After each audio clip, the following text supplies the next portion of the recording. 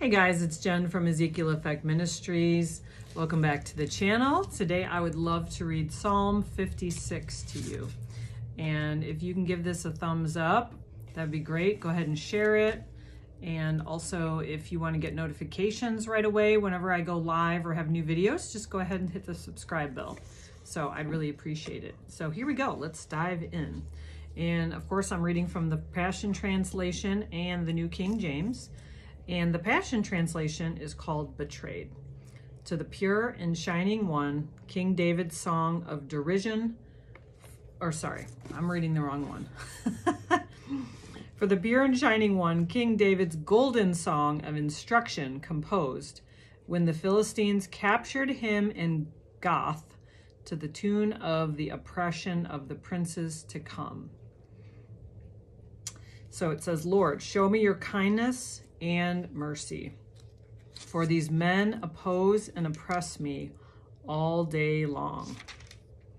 Not a day goes by without somebody harassing me. Do you ever have days like that? So many in their pride trample me under their feet. And the footnote says they war with me in the high places. But in that day, I'm afraid I lay down all my fears before you. And I trust you with all my heart. What harm could a man bring to me? With God on my side, I will not be afraid of what comes. The roaring praises of God fill my heart as I trust his promises. Day after day, cruel critics distort my words. Constantly they plot my collapse. They lurk in the dark, waiting, spying on the movements in secret, to take me by surprise, ready to take my life. They don't deserve to get away with this. Look at their wickedness, their injustice, Lord. So here he is crying out to the Lord. He sees what's happening. He knows that God is on his side, and he knows nothing bad is going to happen, but he's still crying out to the Lord. It still is distressing to him. It says the roaring praises of God fill my heart, and he does trust his promises, it says. He does believe that it's cruel critics, he says, distort my words. So he's obviously struggling, but he knows God is there with him. He says they don't deserve to get away with this. Look at their wickedness, their injustice, Lord. He's lamenting to the Lord. In your fierce anger, cast them down to defeat. You've kept track of all my wandering and my weeping. You've stored my many tears in your bottle, not one will be lost, for they are all recorded in your book of remembrance. And that comes from Malachi 3:16. I'm just going to turn there really quick here.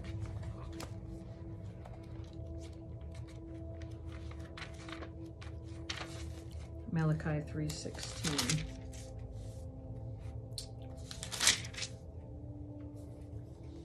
It says, Then those who feared the Lord spoke to one another, and the Lord listened and he heard them. Them is emphasized. So a book of remembrance was written before him for those who fear the Lord and who meditate on his name. So a book of remembrance was written before him for those who fear the Lord and who meditate on his name. So the Lord has written those of us who fear him. We're written on the book of life. That's what he's saying here. We're written in the book of life because he's heard our cries. He's heard what's happening. And because we fear the Lord, not people, and we cry out to the Lord, we are in his will. We're walking in step with the Lord. It says, the very moment, this is verse 9, the very moment I call out to you for a father's help, the tide of battle turns and my enemies flee. So he's not just calling out for help from the Lord, who's Yahweh. He's calling out Abba, from Abba, Father, who's the help, who's his father. So that's pretty significant that the Lord he considers the Lord his father and his Lord. The one thing I know, God is on my side. I trust in the Lord and I praise him. So here he is coming back around now. He's lamented and now he's coming back to give God the highest praise. He trusts him. He says, I trust in the word of God and I praise him. So twice in one verse, he said, I praise him. What harm could man do to me? With God on my side, I will not be afraid of what comes. So here he is declaring, I am not going to be afraid because God's on my side. So that's the way God wants us to do warfare against the enemy. He doesn't want us to sit there and just take it when the enemy is attacking us in our thoughts. He doesn't want us to just be ruminating in our thoughts. He wants us to literally stand up and make declarations, say, no, God is on my side. I will not be afraid. God is my Father, and I know he will vindicate me. I know he will help me. That's what David is doing. He knows his authority that's been given to him because he is a son in Jesus. He says, my heart overflows with praise to God and for his promises. So he goes back to the promises of God. I will always trust in him. God is trustworthy. So I'm thanking you with all my heart, with gratitude for all you've done. So he's thanking God in advance for what God has done and what God will do. I will do everything I've promised you, Lord. For you have saved my soul from death and my feet from stumbling, so that I can walk before the Lord, bathed in his life-giving light. And that means in his fields of life, it says. So he says, Lord, you have saved my soul from death and my feet from stumbling, so that I can walk before the Lord, bathed in his life-giving light. All right, so that's the end of the psalm. So David is walking in a place of strength. He knows Goliath and the enemies have come after him, and he also is walking in a place of strength. If you think about it, I mean, David was probably a teenager at this time, and he went up against this gigantic, a giant, basically. He's 10 feet tall. When I was in Israel last year, we went to the place where David slew, whatever the term is. He killed Goliath in this place. And it was like a grassy field. So we were there and they were talking about that, and then they were praying with us. That's where we got the pit bull anointing. I think if you've heard on an earlier video, I talked about the pit bull anointing. But that's like, the fervor that David had. And that's because, again, we know our authority. When we know our authority in Christ, where we know we are sons and daughters of the Lord Most High, of the Lord Jesus Christ, we can take authority. We can stand in a place of strength and call on the Lord. We don't have to fight the battle by ourselves. We call on the Lord's strength. He gives us the grace to do whatever we are going to do. Maybe God says, yeah, I'm giving you the grace to say this or to do this. Or maybe the Lord's saying, no, don't go up to the hill. Just pray. Just praise me. Praise is a weapon, right?